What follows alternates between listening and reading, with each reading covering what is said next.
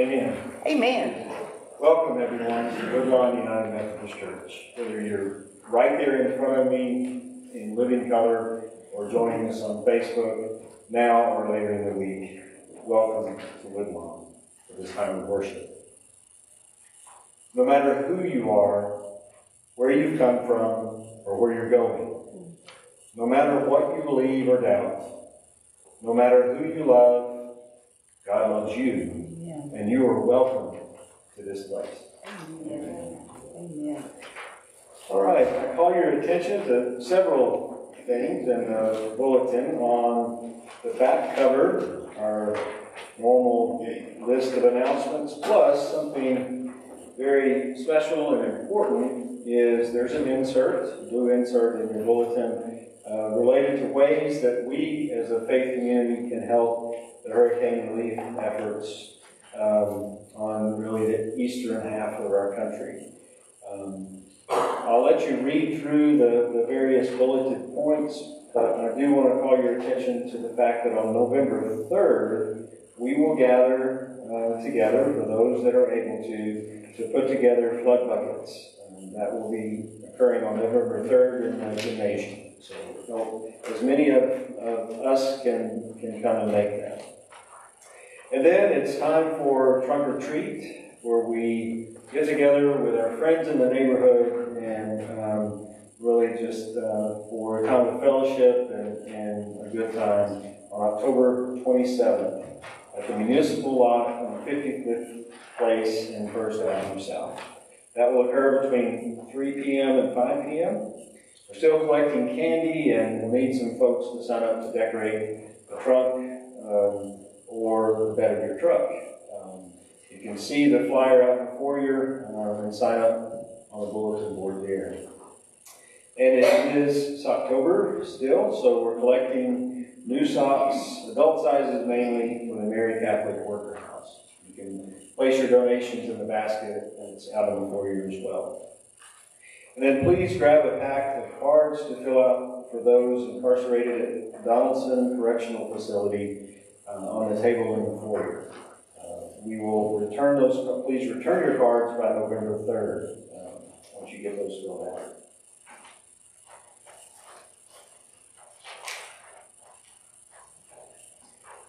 Our Psalter lesson comes from Psalms 90:16. Please follow along in your bulletin. Let your work be manifest to your servants, and your glorious power to their children. Let the favor of the Lord our God be upon us, and prosper the work of our hands. Oh, prosper the work of our hands. Amen.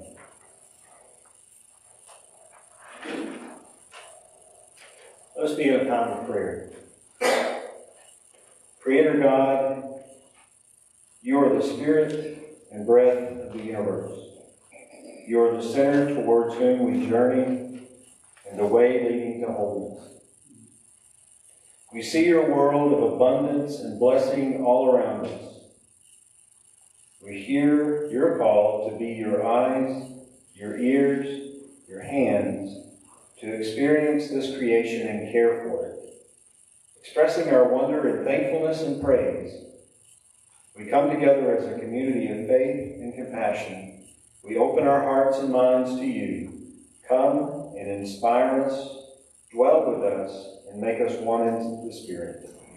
Amen. Amen.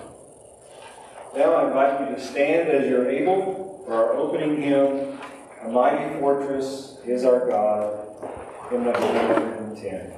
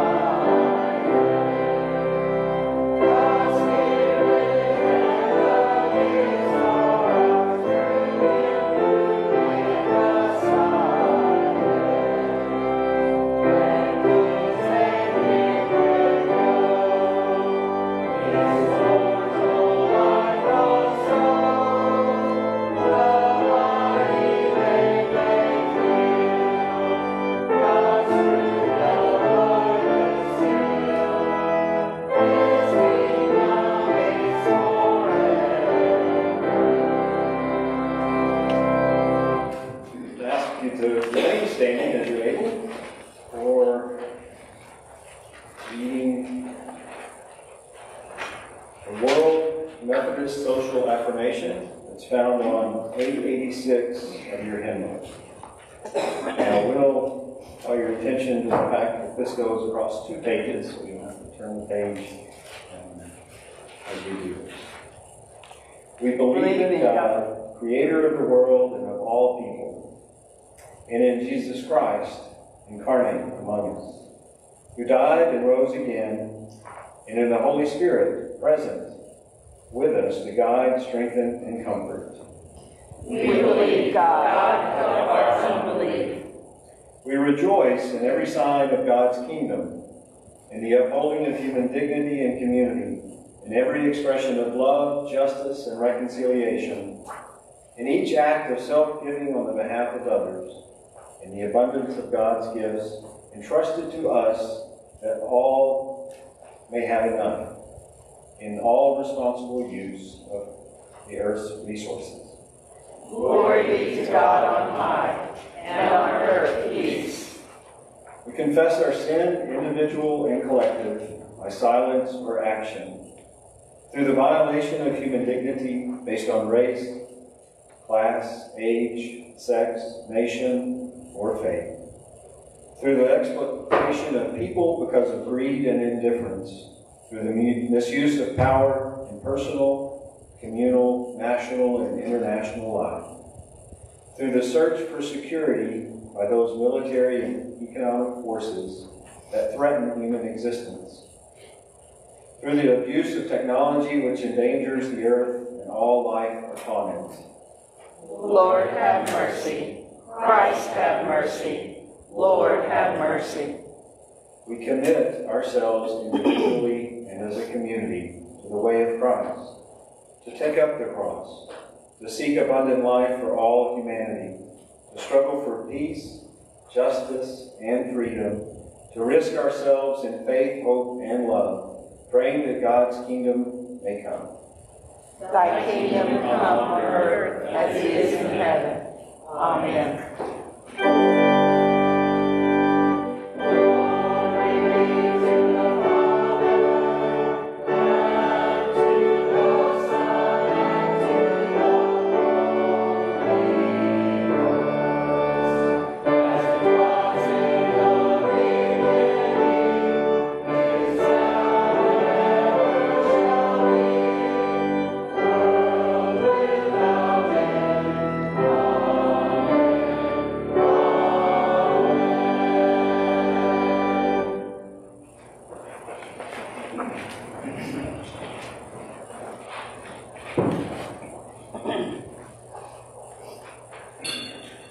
This morning's Old Testament reading is from the book of Job, chapter 23, verses 1 through 9. Then Job replied, "Even today my complaint is bitter. His hand is heavy in spite of my groaning. If only I knew where to find him. If only I could go to his dwelling. I would state my case before him and fill my mouth with arguments. I would find out what he would answer me and consider what he would say to me. Would he vigorously oppose me? No, he would not press charges against me. Therefore the upright can establish their innocence before him. And there I will be delivered forever from my judge. But if I go to the east, he is not there. If I go to the west, I do not find him. When he is at work in the north, I do not see him. When he turns to the south, I catch no glimpse of him." The epistle lesson today will be from the book of Hebrews, chapter 4, verses 12 through 16. "For the word of God is alive and active, sharper than any double-edged sword. It penetrates even to dividing soul, spirit, joints, and marrow. It judges the thoughts and attitudes of the heart. Nothing in all creation is hidden from God's sight. Everything is uncovered and laid bare before the eyes of him to whom we must give account. Therefore, since we have a great high priest who has ascended into heaven, Jesus, the Son of God, let us hold firmly to the faith we profess.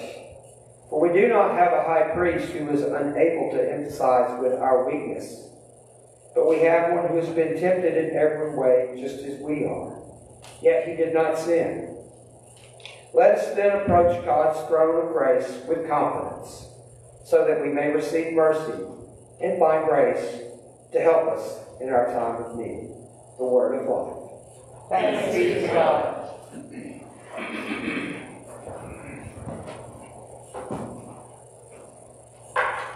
It is a blessing simply to see each other today, isn't it? To be together in this place for this reason. We give thanks. And we give thanks for all the ways that we are able to serve. Not that we brag or boastful, but thankful that we make a difference. Thankful that you make a difference. And our prayers today are lifted on behalf of all of those who are in need, and we have our prayer list sent out at the midweek, and I'll read some of those names. We pray for Gerald Hensley and David Flint, Harry Hall. Pray for the Jones family, Tag McCord, Nathan Thompson, Baby Cat Turner, Linda and Randall Wade, Linda Walker. We did have a bit of misinformation, unintentional, about Linda. We had heard that Linda had had surgery, but Linda did not have surgery. It was a different Linda Walker. And so we prayed for the Linda Walker who had surgery, and the Linda Walker that is a member of our church, thanks be to God, did not have surgery. So we are corrected there. We pray for Diane Lowe Waters, Dot Wilkie, Rachel Dixon, and John Sudden. And of course, we pray for our neighbors and community around us. Pray that our trunk or treat will be a success and that we'll make friends and bear good witness. We pray for our co-op members and for that work. We're praying for all of those who've suffered loss in these recent storms. And we are grateful that we can make a difference. And you saw listed there on the insert the ways that we can do that. So please just choose one of those and be a part of that in whatever way is best for you. We will be assembling some flood buckets here. I hope to assemble 20, I think we said 20 buckets. And so read about that and be a part of that if you can after the worship service on November 30th. November 3rd, excuse me, not 30th, 3rd.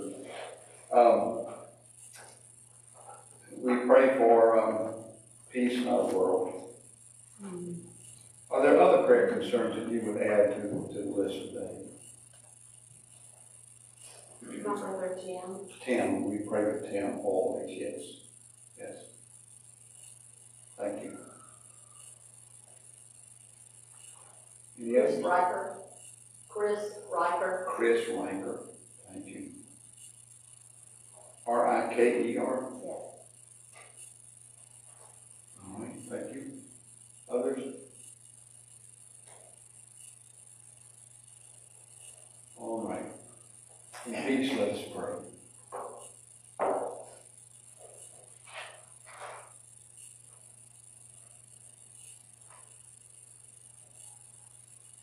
Lord, we confess that we do not know how to pray as we ought.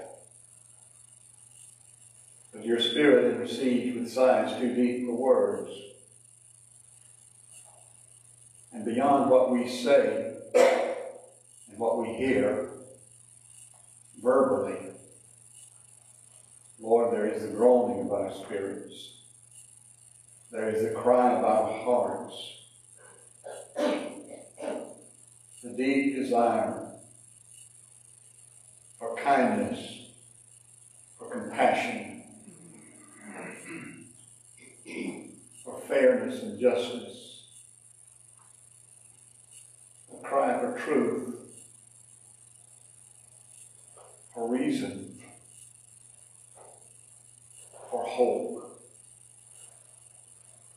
We pray for recovery in all of its forms. We pray for healing in all of its manifestations. We pray for peace in all of its possibilities. We pray for salvation in all of its fullness. We pray that for those whose names we call aloud, and for those needs we've acknowledged. And Lord, we pray that for one another. We thank you that we are a congregation committed to ministry in this community and beyond. Lord, it is a privilege, and one that we receive gratefully, and pray that we may exercise faithfully. So lead us now as we seek to do your will. Help us to be the very people that you made us to be, that you call us to be, that you destined us to be through Christ, our Lord, who taught us to pray, Our Father in heaven, hallowed be your name. Your kingdom come, your will be done on earth as it is in heaven. Give us today our daily bread, and forgive us our trespasses, as we forgive those who trespass against us. Lead us not into temptation, but deliver us from evil. For the kingdom, the power, and the glory are yours forever. Amen.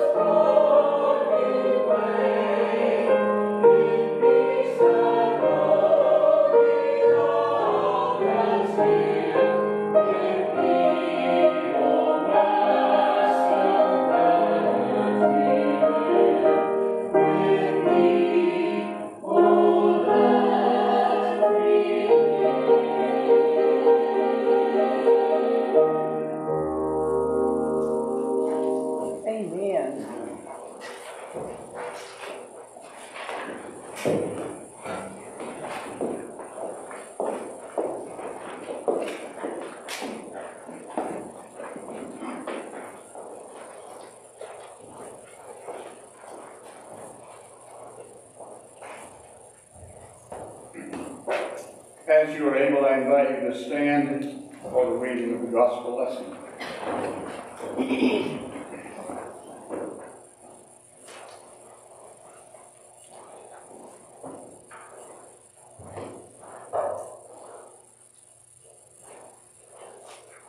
from the Gospel of Mark, chapter 10, verses 17 through 31. As he was setting out on a journey, a man ran up and knelt before him and asked, "Good teacher, what must I do to inherit eternal life?" Jesus said to him, "Why do you call me good? No one is good but God alone. You know the commandments: you shall not murder, you shall not commit adultery, you shall not steal, you shall not bear false witness, you shall not defraud. Honor your father and mother." He said to him, "Teacher, I have kept all these since my youth." Jesus, looking at him, loved him and said, "You lack one thing. Go sell what you own and give the money to the poor, and you will have treasure in heaven. Then come, follow me." When he heard this, he was shocked and went away grieving, for he had many possessions. Then Jesus looked around and said to his disciples, "How hard it will be for those who have wealth to enter the kingdom of God." And the disciples were perplexed at this. But Jesus said to them again, "Children, how hard it is to enter the kingdom of God. It is easier for a camel to go through the eye of a needle than for someone who is rich to enter the kingdom of God." They were greatly astounded and said to one another, "Then who can be saved?" Jesus looked at them and said, "For mortals it is impossible, but not for God.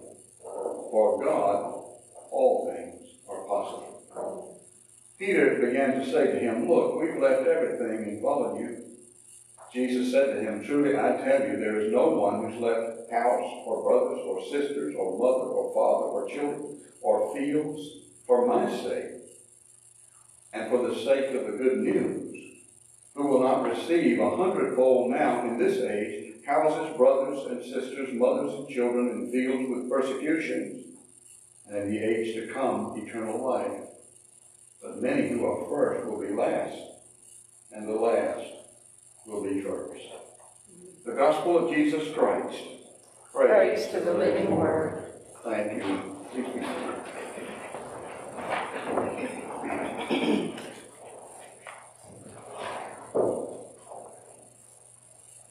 Aren't you glad that Scripture is not populated by people who have everything all figured out? Amen. It is, as much as anything else, a book of questions, a book of mysteries, a book that tells the stories of people who are struggling to have faith. Struggling faith can go in two directions. Struggling faith can become no faith, or struggling faith can become radical faith. And the difference between them has to do with choices we make, but more than that, with the grace that is given. Our friend Job is a struggling traveler. And we know the backstory that he doesn't know why he's suffering as he is. And Job is struggling simply to keep showing up.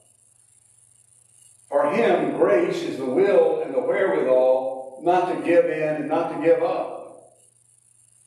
He refuses to give in to those religious people who keep trying to convince him it's all his fault. He rejects their arguments. It takes some amount of faith to resist the pressure of religious convention, doesn't it? And yet, if we are to know God, there are times when we have to say no to certain religious things. We read that, or sang that hymn this morning by Martin Luther, and Luther had to do that. Amen. And sometimes so do we. Amen. Job stands his ground. He refuses to give in. And though he doesn't know where God is, He's determined to keep looking. He will not be silent. He demands an answer. He wants some glimmer of truth that squares with the faith that he has, though it is a struggling faith, and the life that he is required to live. And sometimes in life, that's what faith is. It's simply the will and the wherewithal, the desire, the determination to keep showing up, to keep asking questions, even to argue, and to say to God, where are you? And to believe in the worst of circumstances that God surely must know and must care. Amen. So Job's a hero, a struggler whose faith becomes radical faith. Jesus encounters a rich man and things go in a different direction. Mark tells us that Jesus was about to go on a journey. As far as I know, that's the only time that word is used. I'm struck by that. Where do you think Jesus was going? We're not told. The rich man comes and kneels before him as an act of reverence and faith. And he says, "Good teacher, what must I do to inherit eternal life?" Jesus surprises him and says, "Well, why are you calling me good? That must mean that you think something about me, that only God is good. Does that mean you think I'm God?"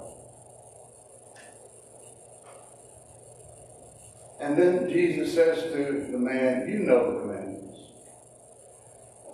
And he lists them. And we can almost imagine that with a sigh of relief, the man says to Jesus, I've done that. I've done that very thing all my life. And yet the rich man must know that keeping religious rules will not be enough. Because he's there asking Jesus. He surely must want more than simple assurance that he's already doing the right thing. You don't go to that much trouble just to be told you're all right. The rich man is privileged, isn't he? He's exceptional. He has enough of what he wants and enough of what he needs to be secure and to be comfortable in a world where most people don't have enough.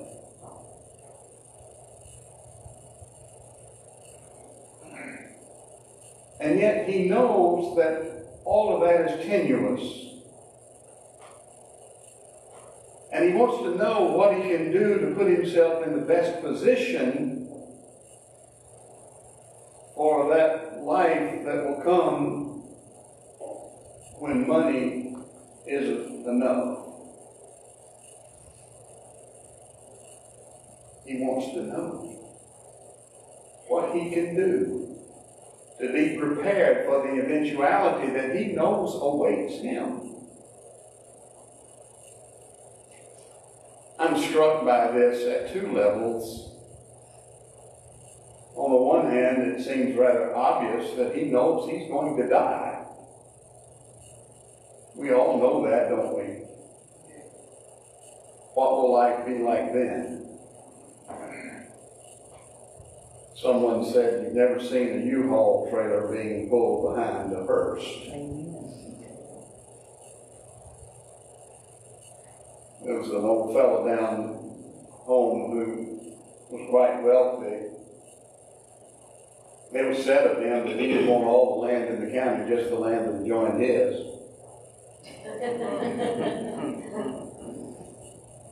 And when he died, someone asked, "How much do you think he left behind?"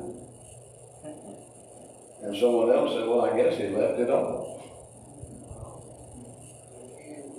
So the fellow knows, the rich man knows that that will come and money won't suffice. But maybe he also knows that Jesus is talking about a new order.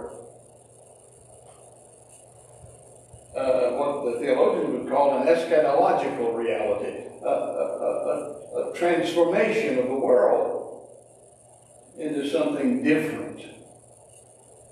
God's kingdom coming on earth as in heaven, God's will being done on earth as in heaven, that somehow there will be a realm in which having money won't be the most important thing. Maybe he wants to know how to get ready for that. And Mark says that when Jesus looked at him, he loved him. He loved him. He loved that man as a fellow human being. He loved him as a man. He loved him in his vulnerability. He loved him in his bondage. He loved him for the sake of what he could yet be. And he says, Jesus says to the man, you lack one thing. Liquidate your assets and give the money to the poor. Then come follow me, and you will have the buried treasure of heaven.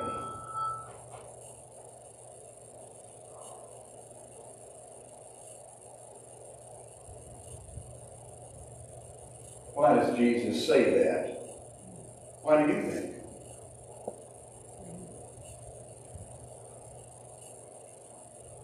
The man can't do it. His faith is struggling. A struggling faith, and yet at this moment, he turns and walks away and has no faith in what Jesus says. He leaves shocked, and he leaves grieving. And the fact that he is grieving suggests that he knows the loss. He appreciates that this is not a good decision. But he cannot help himself. And that then prompts Jesus to say how hard it is for the rich to enter the kingdom. The man walks away, but the disciples are still there. And Mark says that when they hear this, they are perplexed. They're confused. They don't know what to think. They don't know what to say.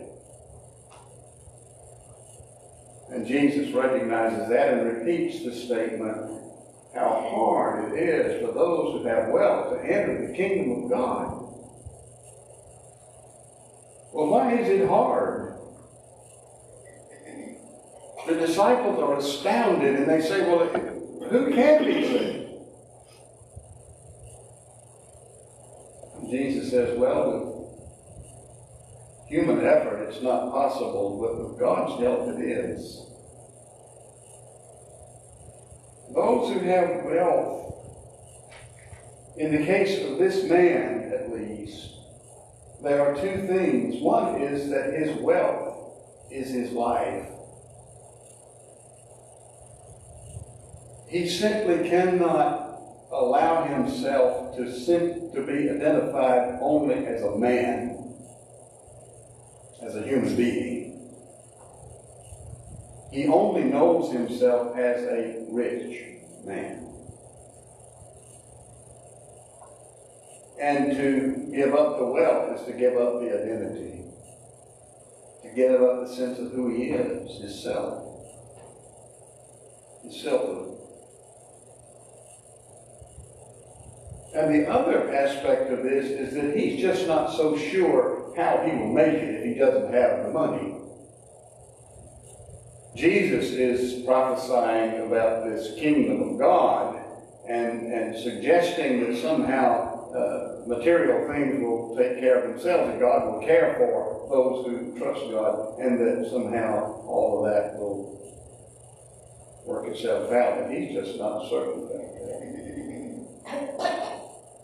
And so he turns away.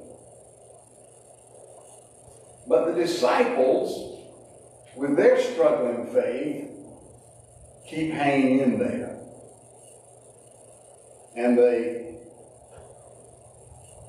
say to Jesus, look, you're talking about giving up, we've given it up. We've left it behind. We're following you. And then Jesus says something that is absolutely astonishing. He says, I tell you, no one's left anything in terms of family or possessions that they will not receive 100 times more in this life.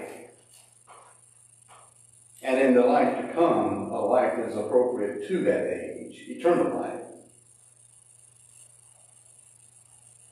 The disciples do not understand this. They don't see how that can possibly be. It hasn't happened yet. They're living day to day based on the kindness of strangers, on the contributions of those who give, and an occasional trip, maybe fishing.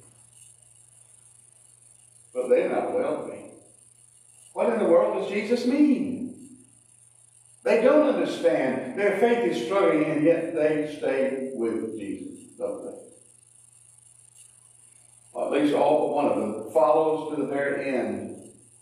They witness the crucifixion. They witness the wonder of resurrection. Jesus teaches them. He tells them what they are to do. They receive His Spirit, and they live in His power. And there will come a day in the not-too-distant future when they will experience the very thing that the rich man refused.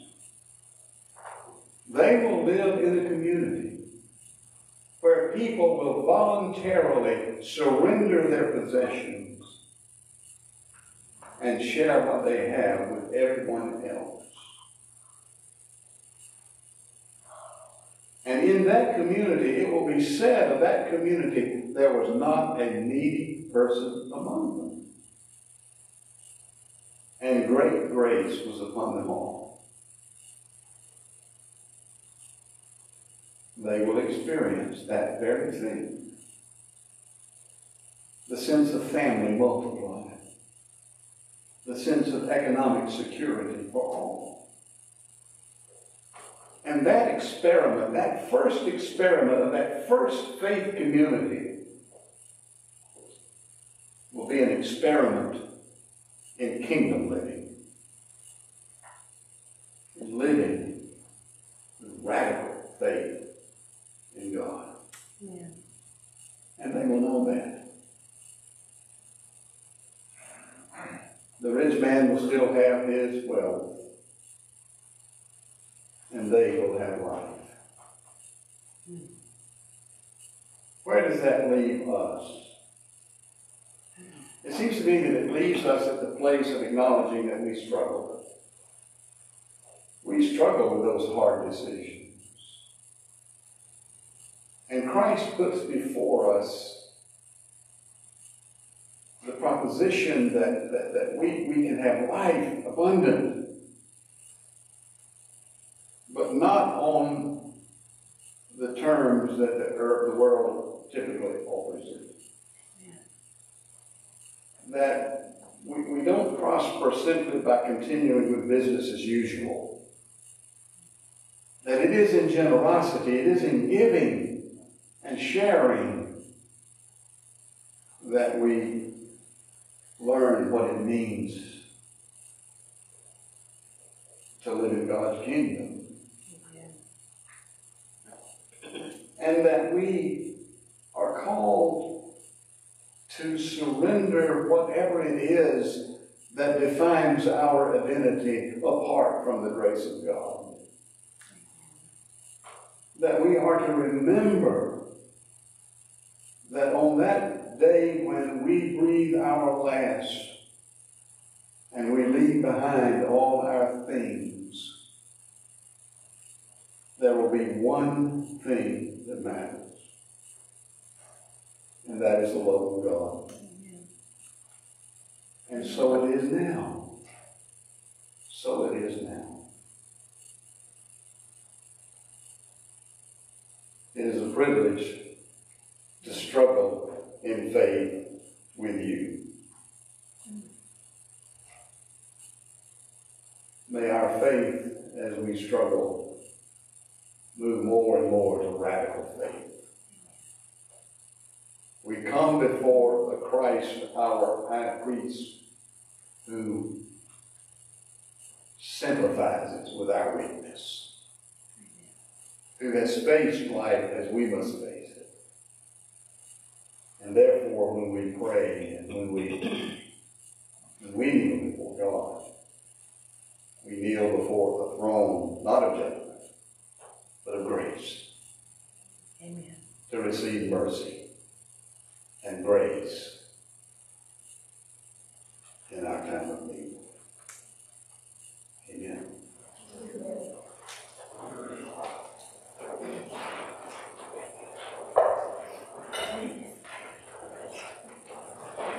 I ask you to stand as you're able to join together in a responsive hymn, number 382, Have Thine Own Way.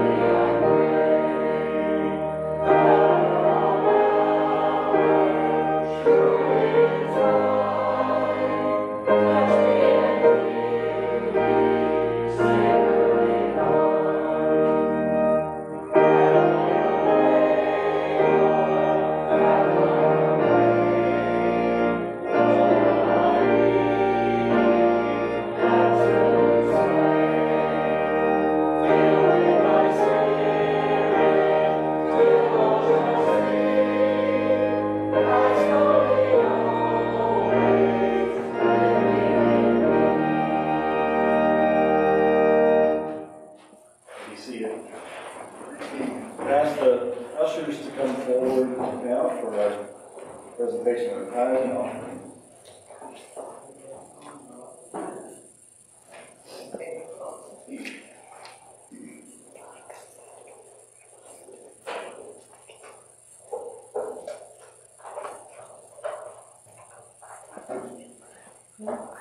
Let's pray.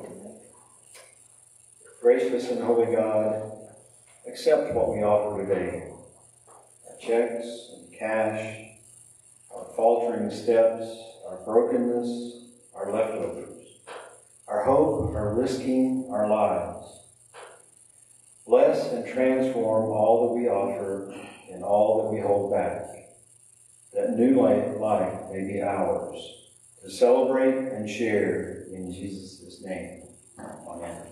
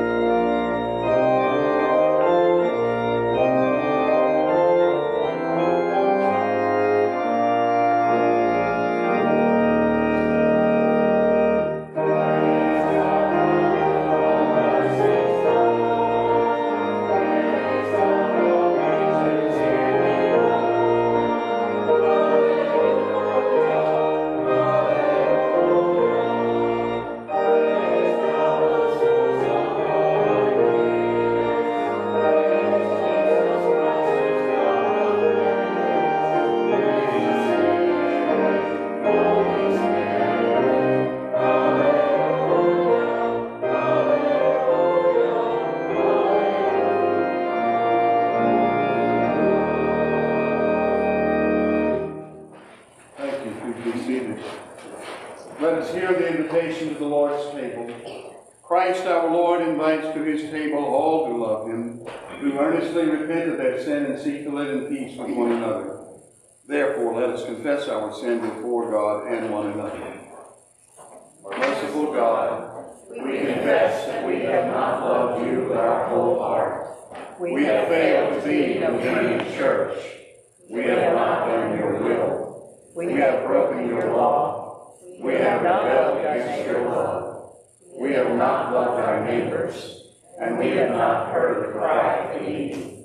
Forgive us, we pray. Free us for joyful obedience. Through Jesus Christ our Lord. Amen. Hear the good news. Christ died for us while we yet sinners. That proves God's love for us. In the name of Jesus Christ, you are forgiven. In the name of Jesus Christ, you are forgiven. Glory to God. Amen. The Lord be with you. And also with you. Lift up your hearts. We lift them up to the Lord. Let us give thanks to the Lord our God.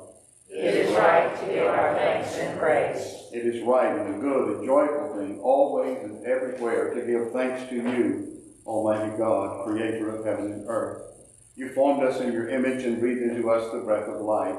When we turned away and our love failed, your love remained steadfast.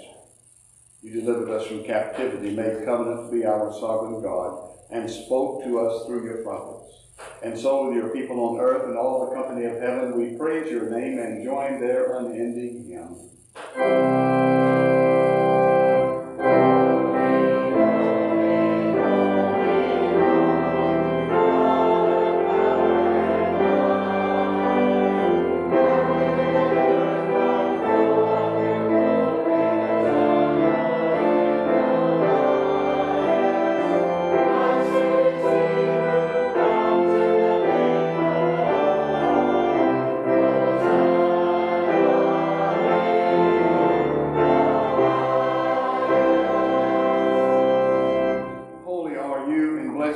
Son, Jesus Christ.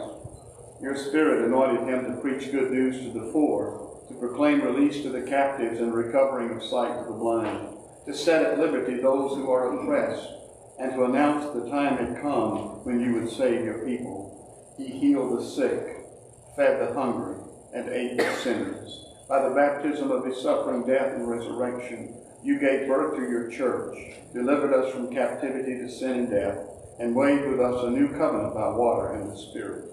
When the Lord Jesus ascended, he promised to be with us always in the power of your Word and Holy Spirit. On the night in which he gave himself up for us, he took bread, gave thanks to you, gave it to his disciples, and said, "Take, eat. This is my body which is given for you. Do this in remembrance of me." When the supper was over, he took the cup, gave thanks to you, gave it to his disciples, and said, "Drink from this, all of you. This is my blood of the new covenant, poured out for you and for many for the forgiveness of sins. Do this as often as you drink it, in remembrance of me." And so, in remembrance of these, your mighty acts in Jesus Christ, we offer ourselves in praise and thanksgiving as a holy and living sacrifice, in union with Christ's offering for us as we proclaim the mystery of faith.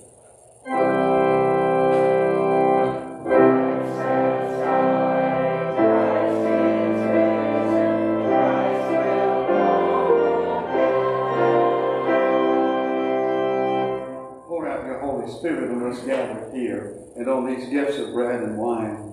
Make them be for us the body and blood of Christ, that we may be for the world the body of Christ, redeemed by his blood. By your Spirit, make us one with Christ, one with each other, and one in ministry to all the world until Christ comes in final victory and we feast at his heavenly banquet. Through your Son, Jesus Christ, with your Holy Spirit and your holy church, all honor and glory is yours, Almighty God, now and forever.